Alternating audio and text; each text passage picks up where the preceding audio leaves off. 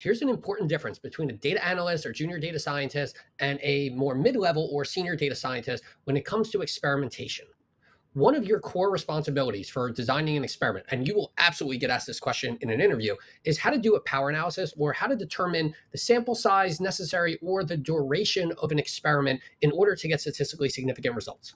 Now, at the data analyst level, you're probably going to plug in standard characteristics like statistically significant if it's a p-value less than 0.05. You'll just have whatever your control success rate is and maybe your effect size that you believe is sort of the minimum practical effect or the effect size that they think they're going to get from the treatment.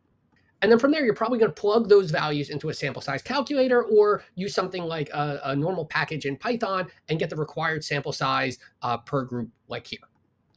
But as you get more senior, you're expected to really understand what all those parameters mean, what they do, and how you can adjust them in ways that make sense.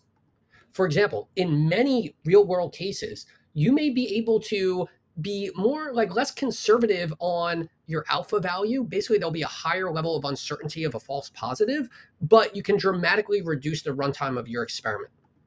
So right now, under these basic assumptions, we would need a sample size of 1,374 observations or individuals or units to be able to detect with statistical significance an effect size of 0.05 off of this baseline with 80% power. But if we talk to our stakeholders and we're willing to take just a little bit more uncertainty of a false positive, the required sample size actually drops by over 20%.